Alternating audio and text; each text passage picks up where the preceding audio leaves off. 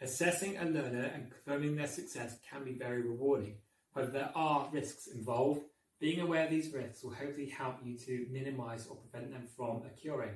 The risks apply not only with regard to the health, safety and welfare of all concerned, but also what might occur in your own area of responsibility for your particular subject.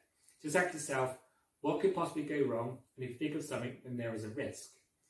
So you've got risks to learners. So you need to minimise risks such as putting unnecessary stress upon learners, over-assessing, under-assessing or being unfair and expecting too much too soon. Learners might not be ready to be observed regarding practical skill or feel so pressured by target dates for a theory test that they resort to colluding or plagiarising work. When assessing written work, you will need to be aware that some learners, intentionally or not, might plagiarise the work of others.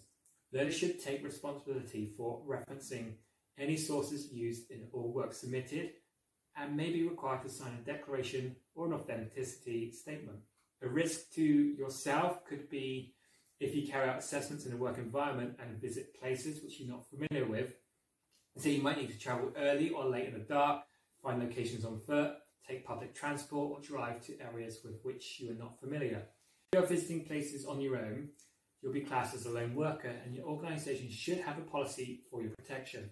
Having a mobile phone is helpful in such situations. If not, note where the nearest public phone or shop is. You may find it useful and use satellite navigation when driving and or to search the internet beforehand for the postcode you're visiting. The results will show you a street map and pictures of the local area to enable you to visualise where you're going. The type of employment contract you have may also pose a risk. So, for example, if you work more than one organisation, it could be difficult to determine who you report to if you have any concerns. And that's where the standardisation of practice might also be difficult if assessors are not always in the same location or working for the same organisation.